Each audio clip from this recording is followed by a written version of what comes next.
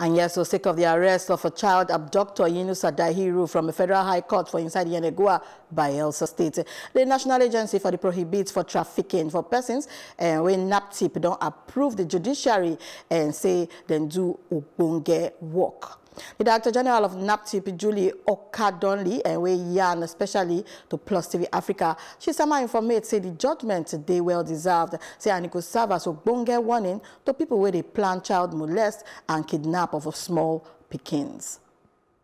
I was really heartbroken to imagine a little child being kidnapped and forcefully married, to the extent that she even got pregnant in the process. And, you know, I mean, it broke my heart. I was really unhappy about it.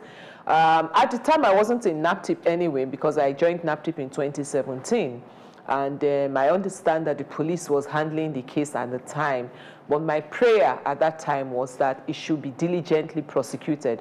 And I'm really excited to know that the accused has been sentenced to 26 years imprisonment. I think that is a very, very good judgment, very sound indeed.